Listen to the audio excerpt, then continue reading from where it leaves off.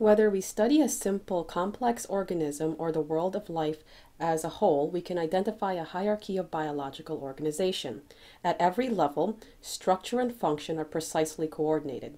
One way to study a particular level is by looking at its components. For example, we'll take a look at this car. And in order to study the function of this car as a whole, we need to study its parts. First, we'll take a look at what makes the car move from point A to point B. It's got wheels.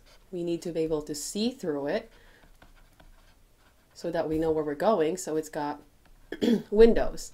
We need to tell it where it's going, or the direction of where we're moving the car. So we need the steering wheel. We need only one steering wheel. In order for it to move, to start, we need an engine, we need a motor. It also needs a body to protect us from the outside. So think of it as the whole structure is the car, and in order to study how a car functions, we need to study its parts. Learning about a structure by studying its parts is called reductionism. So reductionism is learning about a structure to study its parts. So let's now apply this to biology. I'm going to draw the continents as best as I can. So this is the US, South America, Europe, Asia, Africa here, well, some parts of Africa. Let's apply our knowledge of reductionism to biology. This is the biosphere, which is all of Earth's ecosystems together. These are the ecosystems. So take, for example, this is North America, South America, Africa, Europe, and they each contain ecosystems. So there's the Northeast ecosystem, there's the South, there's the Amazon rainforest, there's the Sahara desert ecosystem. Within the ecosystem, it contains populations, and so populations are different species living in an area at the same time. And within the population, you've got a single species, such as human beings or Homo sapiens. So this single species is called an organism.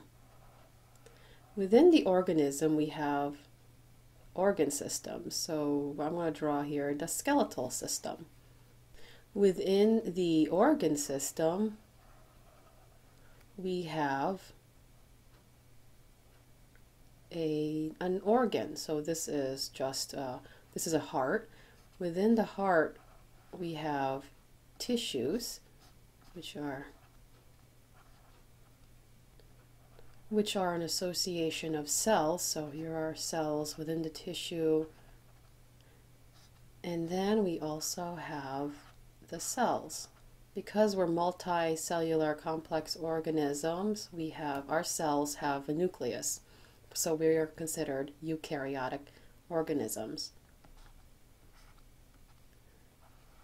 Within the cell, we have organelles, and so this is a nucleus, and within the nucleus we've got the DNA, which are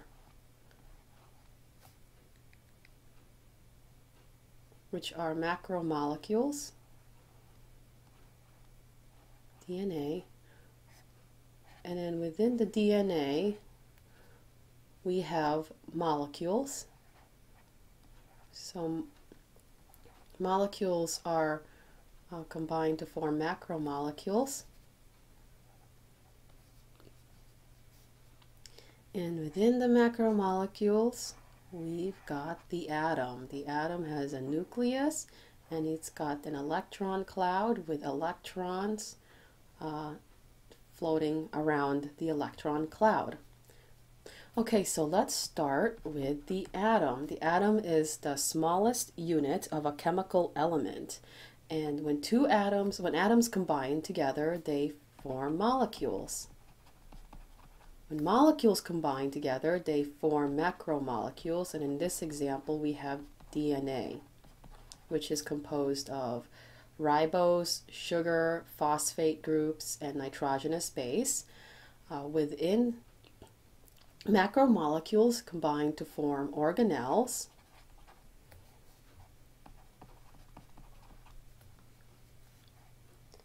Many organelles work together to perform the various functions of the cell.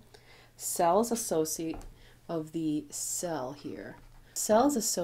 to form tissues. In most complex organisms, tissues organize into functional structures called organs. So in this example, we have the heart.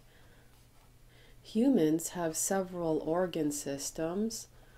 So that's organ systems